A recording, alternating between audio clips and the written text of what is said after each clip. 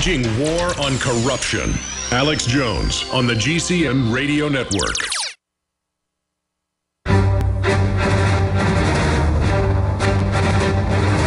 Big Brother, mainstream media, government cover-ups. You want answers? Well, so does he. He's Alex Jones on the GCN Radio Network. And now, live from Austin, Texas, Alex Jones.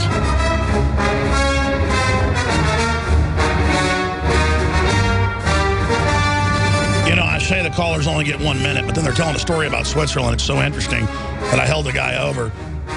We're talking to Ben in Missouri, and we're going to go to Johnny, Jason, Justin, many others. But, yeah, so they've got different cliques that are part of the parades in Switzerland. I've read about that. Never been to Switzerland. I want to go.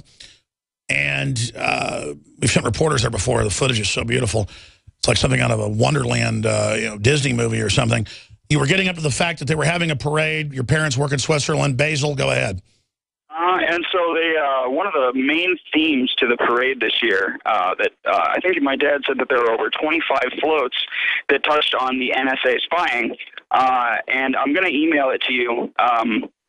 The photos, he took a ton of photos because he knows that I'm awake. I'm obsessed with, fighting the New World Order, liberty. I'm a total extremist. And one of them in particular was Yes, We Scan. There is a lot of good fun being poked at the NSA spying. So I'm going to send those over. But it's encouraging to me that people in Europe and Switzerland worldwide are understanding what's going on, and it really gives me a lot of hope that my kids will be able to live in a world without terrorism. We'll do this exactly. Write a description, send it to showtips@infowars.com. We'll get it up. And absolutely, so the Swiss. I'm not going to get into their whole story and how they started when the Austrians were oppressing them, and then there was an uprising and they killed a bunch of the Austrian troops. And it's all about the Austrians coming to take their crossbows.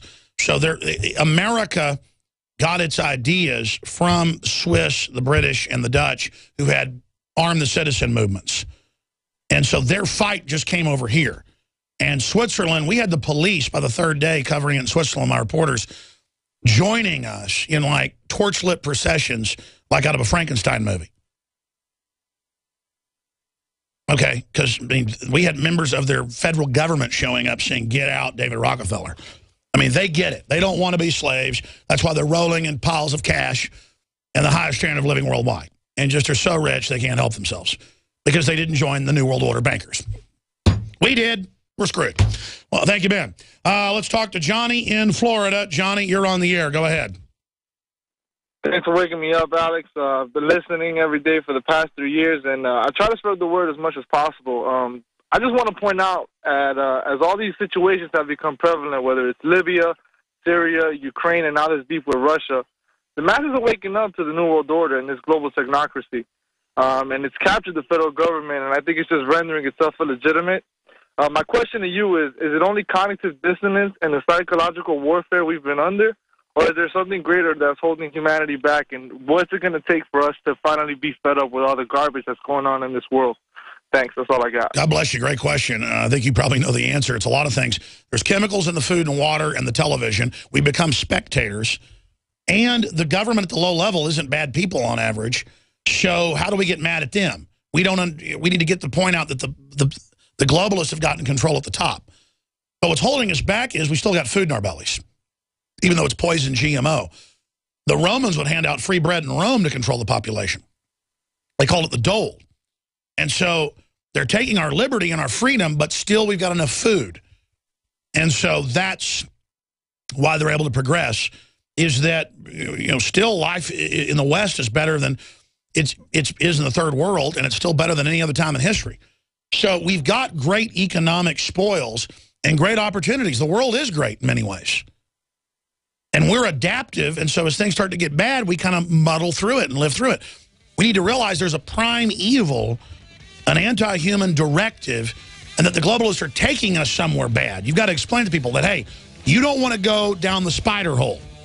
We're up to the edge of it right now, and we're like, see those eyes in there? You don't want to go in that hole. See all the little skeletons hanging around the entrance? We need to get that message out to people that bad men are running things. We need to get them out of control. They want to crush us because they know we could reverse the tide.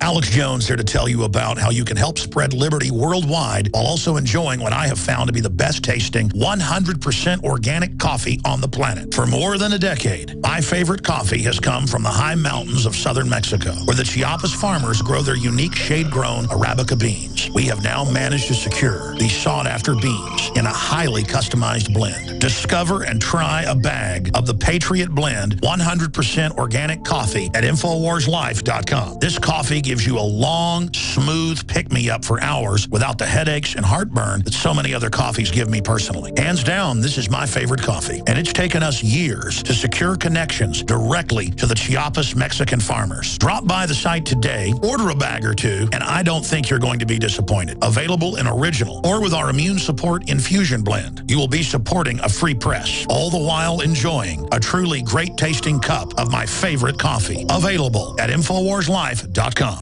The facts are in. The studies are legion. Sodium fluoride and other toxic members of the fluoride family are devastating the health and cognitive ability of the American people. So why are the social engineers adding it to the water? Simple. Dumb down the host population that the parasitic technocracy is feeding on. We may not have been able to get fluoride out of the water supply yet, but we can help to get it out of our bodies. I am extremely excited to announce the exclusive InfoWars Life Fluoride Shield formulation, fusing 6 of the best documented ingredients from around the world to help the body remove not just toxic fluoride residues from the body, but a whole host of toxic substances. Let's take a stand against the globalists by blocking their poisons with Fluoride Shield. I use Fluoride Shield every day. Secure your Fluoride Shield and other pioneering formulations at InfoWarsLife.com today. Let's start cleansing our bodies now and support the info war at the same time. That's InfoWarsLife.com. Why does the United States spend the largest percentage of GDP in the world on healthcare? Why do we have the highest cancer rates on the planet, the highest rates of diabetes, autism, and every other major disease? It all comes down to one thing.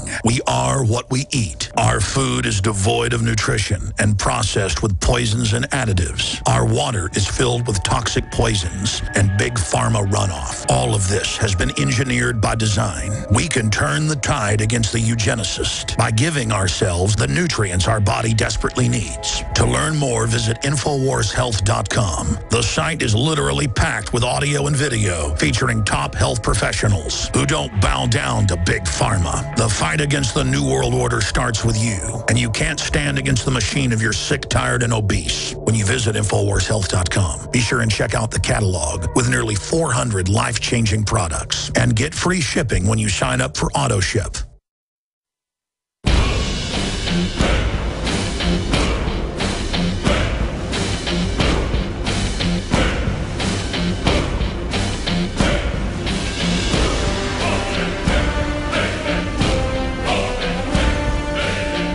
We now take you live to the Central Texas Command Center in the heart of the resistance. It's Alex Jones.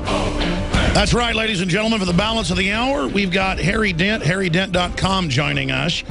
And, of course, he is the founder of Dent Research, an economic forecasting firm that's really has an accurate record, as reported by CNBC and others, that specializes at demographic trends. He's going to be talking about that today, not just here, but Germany and its demographic cliff.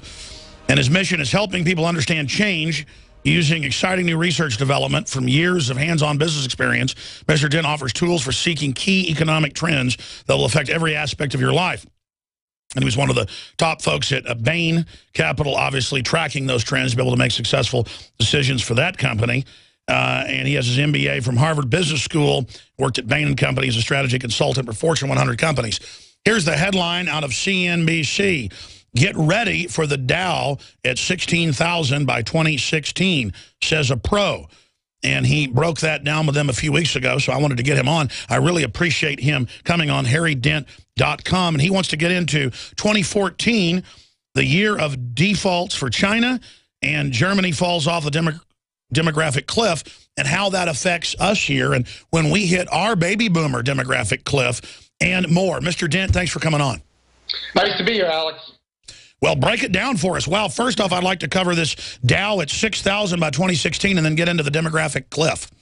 Well, I'll explain other reasons, but there's a big pattern in the stock market that should be more obvious to people.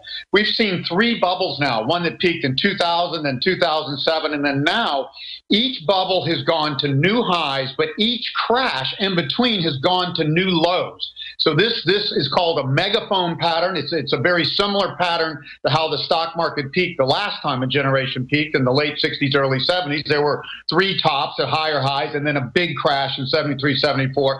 This would project that the Dow is going to hit about 17,000 in the next couple months, and then it's going to fall in the next couple years to just below 6,000. So that's a bigger crash than last time. That's like a 65% drop. So this is not something you should listen to your stockbroker and say, oh, just stay the course, stocks will come back. When stocks have peaked with major generational spending peaks like in 1929 and 1968, stocks did not get back to those levels for 24 to 25 years. So we're in, I think, for the largest downturn in our life. It's going to be very much like the 1930s, what I call a big debt detox.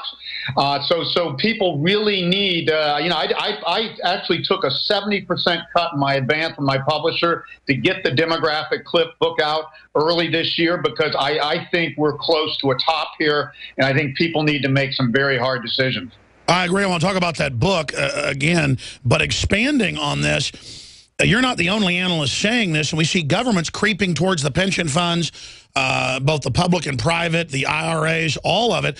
They're going to, quote, save it, I guess, when the plunge comes by taking it over and taxing it. Seems to be what they're openly saying they're going to do. I don't think a lot of this is hidden, but I'm not hearing a larger discussion of it. Well, people should be worried. Taxes are going to have to go up. The government has promised entitlements it can never, ever, ever pay, especially in a difficult economy that I'm painting and seeing for the next 6 to 10 years. Our population forecasts are much higher than they're going to actually be. Births are falling. Immigration falls in times like this. And this is what happened in the 1930s.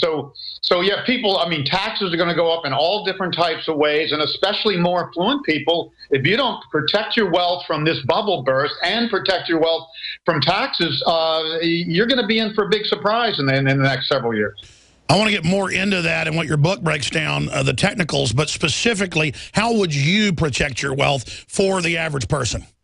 Well, here's the thing to understand that we warn people about. This only happens once in a lifetime. It's a bubble boom bursting, a debt bubble bursting. And when that happens, all financial assets go down. And all you have to do is go back and look at the crash in 2008.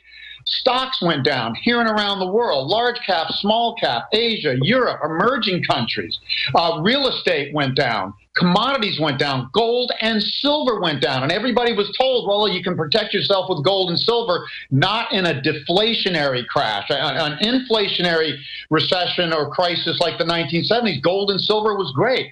It will not do well in this. So you basically have to take your profits off the table, get safe. You can short the markets if you want, but that takes some guts and that's risky. But if you just get in safe investments, when everything falls, you're going to be able to buy stocks, 20, 30, 40 cents on the dollar. Real estate, 30, 40 cents on the dollar and everything else. So that's the trick. That's what Joseph Kennedy did in the Great Depression. He got out of the stock market at the top. When his shoeshine boy was telling him to buy stock, he said, oh man, this thing's got to be over. Same thing. I had every cab driver giving me internet tips in late 99. I knew that one was about over.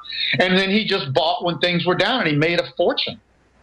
That's right. And so it's an opportunity for those that are positioned beforehand. Looking at that, though, obviously there's a race devaluing currencies, and I guess the establishment thinks, well, if there's actually a depressionary thing coming, that will somehow balance out. How does the inflation on the dollar and other currencies then tie into a deflationary situation in the rest of the economy? Well, the one thing, Alex, deflation is good for the dollar. When we started to deflate and debt started to deleverage in late 2008, the U.S. dollar went up 27%. It was the only thing that did go up versus other currencies. Now, the reason this happens, people don't understand, and this is something we have to argue with the gold bugs about constantly, but the U.S. dollar fell 58% from 1985 at its high in the Reagan era down to the beginning of this recession in early 2008 where it bottomed. 58%. The reason is we created massive amounts of debts, trade